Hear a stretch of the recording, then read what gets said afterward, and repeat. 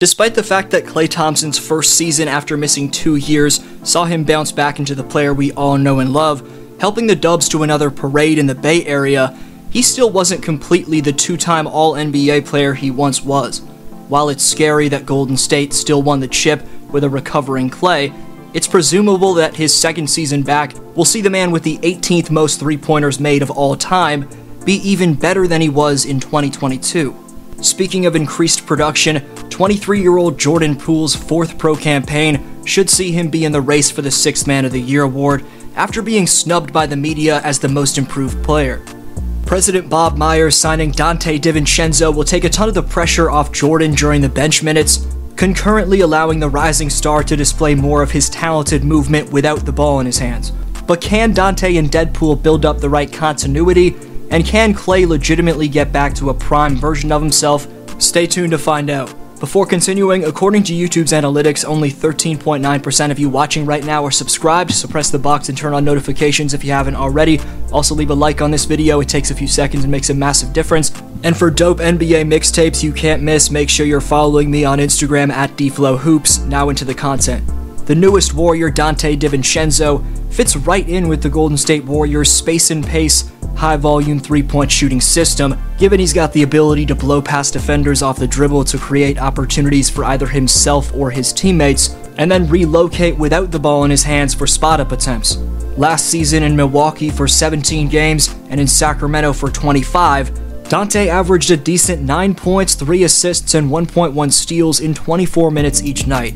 He shot 46 of 109 on catch-and-shoot threes, a blistering 42.2% mark. Golden State's going to miss Peyton II's elite screen setting for a guard, and his athleticism finishing plays as the roller, but in terms of shot creation off the dribble, that's where Donte has the clear edge. This past season, DiVencenzo's 16.1% assist rate was a career high. The man's capable of being a primary playmaker on a team. Scariest part is, he'll of course have much less responsibility than ever before in San Francisco. Expect DiVencenzo to heavily benefit off the gravity drawing and playmaking chops from Curry, Thompson, and Green. You can't forget a season before this past one, DiVencenzo started 66 games for the eventual championship-winning Bucks in 2021. Donte missed the entire Bucks title run during the playoffs with a torn ligament in his ankle, but had a big impact in the locker room and with his regular season contributions as a player in the starting 5. That campaign saw Donte make 37.9% of his 5.2 triples per night, making him an upgrade over Gary Payton II in terms of his value as a floor spacer. On this possession in a handoff action with Sabonis, even when being defended by the NBA's best guard defender in Drew Holiday, Donte simply jab steps to his right and shows off his above-average ball control to his offhand, driving left past Drew. Then, despite being sandwiched by Holiday and Lopez and drawing the bodies of all 5 Milwaukee defenders, DiVencenzo has the awareness to whip an overhead kick out to the right wing, and as the ball swings around the perimeter, try to watch how DiVencenzo just swiftly relocates to the left corner, leading to a wide-open spot-up triple. The balance and IQ it takes to manufacture that open look is very rare. It's that type of vision which made him a fan favorite for a championship-winning organization in Cream City. This time, against his future team, Metu barely makes contact with Wiggins on this screen in a poorly spaced out high pick and roll on the far right side. Even the threat of Metu setting the pick, though, is enough for Donte to attack Andrew's lead foot, go downhill under pressure, and drop a beautiful, underhanded dime for a Damon Jones dunk. Donte's an extremely shifty creator in the pick and roll, one who just needs the right situation to make a name for himself. In terms of his athleticism and defense, this interception on Jordan Poole shows off his instincts on that end, while this shocking putback over 2 Washington Wizards going for the board displays DiVencenzo's under-talked-about vertical. Point being that when you mix the qualities that Donte provides in terms of his wherewithal being able to read defensive game plans with what the developing two-way beast in the backcourt Jordan Poole provides, which is basically a jumbo version of DiVencenzo, that's an extremely imposing combination of creators coming off your bench.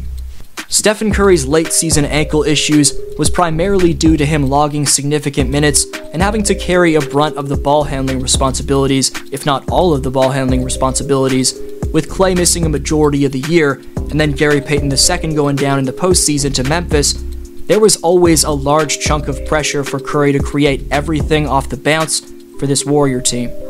But with Donte coming in, you have a high-volume two-way player who the front office stole for a contract worth $9 million over 2 years, by the way, whose command of defensive attention, perimeter shot-making, and also relocation resembles the two biggest creators for Golden State in Stephen Curry and Jordan Poole. In terms of his defense, DiVencenzo's foot speed and strength can cause problems for attacking guards. Problem is, bulkier wings are more of a handful, and he struggles to erase mismatches when he's forced to switch by properly communicating with the big man. He can do that at times, however.